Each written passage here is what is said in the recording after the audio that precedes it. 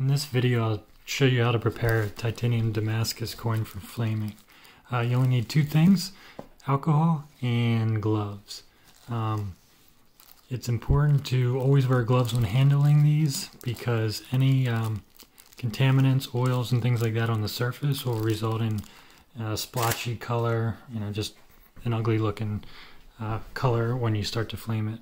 So upon receiving the coin, you want to remove it from the bag, and I spray both surfaces, and I grab a paper towel and pinch my fingernail in the groove. The groove collects polishing compound, and you want to make sure you clean that out. So right now I'm pinching both sides, and you can see the compound here starting to come out.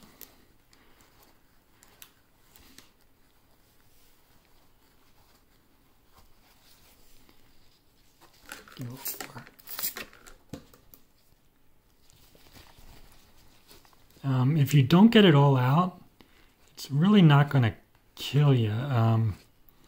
If you flame it with polishing compound in the groove, the compound will turn white, and you'll have to get a needle or something kind of hard and kind of scratch it out, because the heat will kind of bake it in.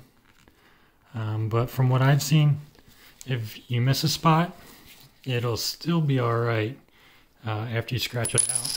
There'll still be color underneath, but I just always like to get it out first.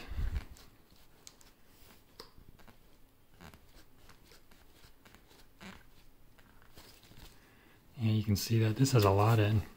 Some have a lot, some a little.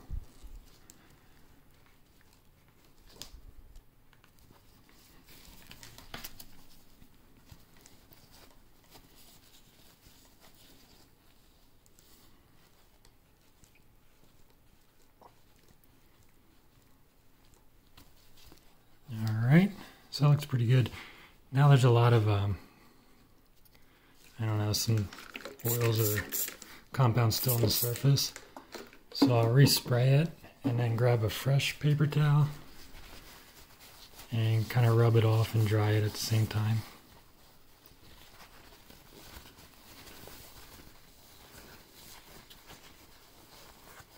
The 99% alcohol I have dries almost instantly.